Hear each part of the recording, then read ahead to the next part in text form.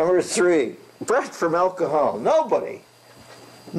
Brett gets his foot into a bathrobe session like an encyclopedia salesman south of the Mason-Dixon line in the 50s. He gets his foot in that door.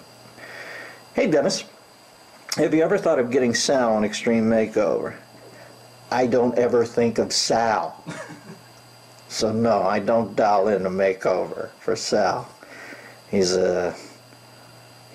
Tyrone Power-esque in his male beauty. No, I don't. Or maybe some sort of rehab with Dr. Drew. Why? Oh, here we go. His bathrobe session was an obvious cry for help. I have not seen the bathrobe session, much like Joe Dirt. I let it dwell in my mind, my imagination. I can't imagine what a trainer... I think what I'm seeing in my mind is Sal coming in and not budging off the Sal character. And I want to grab him and say, you know, the Sal character is not exactly Macbeth. You can alter it a little. You can take a breath periodically and just talk to the people. But no, he's rather intractable on issues like that. So, cry for help? I'm not sure if it was a cry for help or a screw you. But let's see. He's about... That cat's in a lot of pain. I don't know him well enough to say that. I don't think so. He seems like a happy man. I think at least you should take away his car keys and his shoelaces.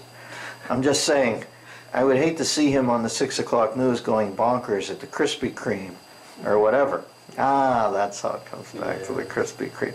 Trust me, the only bonkers you're going to see Sal, judging from his waistline the last time I saw him. I'm getting a little Adam West myself here in the distension category, but last time I saw Sal is you're going to see him lay like 6 of those donuts in his arm, like a waiter at the Palm, and just inhale them. That'll be his equivalent of going bonkers there.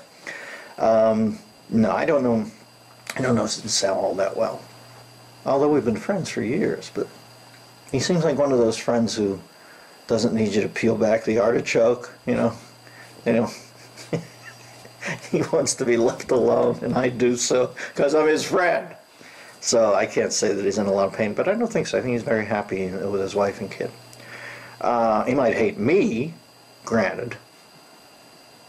Probably not, though. I mean, enjoy these samples of the bathrobe sessions, a weekly video available only to members of the DMZ, the Dennis Miller Zone, on DennisMillerRadio.com.